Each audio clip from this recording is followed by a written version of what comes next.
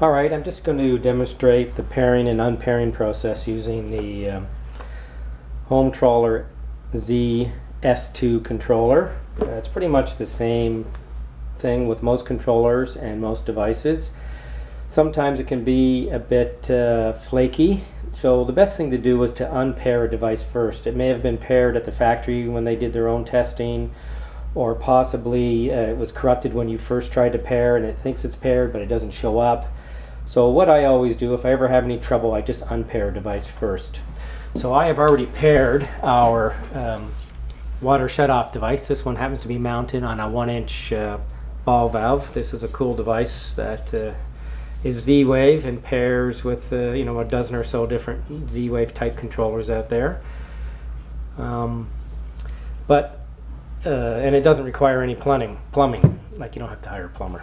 So I'm just going to unpair it first. So hopefully you can see these menus. I'm just going to go to Plugins, Z-Wave, Controller Management, and down to the second set of parameters and select Actions, and go to Remove or Exclude a Node. And now it's waiting for me to hit the Start button here. So I'm going to hit Start and unpair this device by hitting my button 4 or 5 times quickly, and you can see it's found it and it's unpaired it.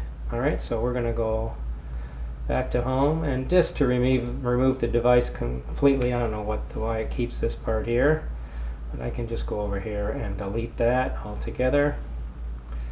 Alright, so now that device is gone altogether, and I'm just going to go through the pairing process again and pair it. So we go to Plugins, Z-Wave, Controller Management, go to the second set of menus here, go down to Actions, Add/include a node. It's waiting for me to hit Start. I will hit Start, push the button 3 or 4 times quickly. You can see it's a bunch of text there explaining the device type and the manufacturer, which of course is us, EcoNet Controls. So now it's been paired. I'm going to go Home, and there it is. You can see it's that third item there, so I can control it with the menus, open and close. And there's also an app for the phone, which I think I have up and running here. Let's go to it.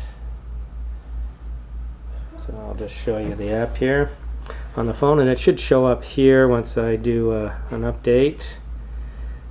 Connect to Homeseer here. Alright, let's see if it shows up there. Alright, there it is as a binary switch, and I should be able to control it from here. And there we go, on. And that's it. And there's also a separate app from Homeseer for the phone that's just for managing devices, so you can add and remove devices, so you could do it with your phone as well. And that's it.